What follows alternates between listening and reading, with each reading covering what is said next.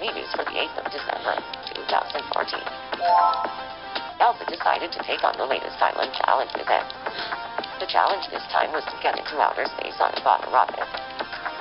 Despite the concerns of onlookers, Elsa took up the challenge. Elsa got off to a hot start but didn't quite make it into orbit due to technical difficulties. Actually, the rocket fizzled out before takeoff, and the challenge ended in failure. This is extremely dangerous, so please don't try this at home. We asked some islanders for their thoughts on the matter. I don't want to be on TV.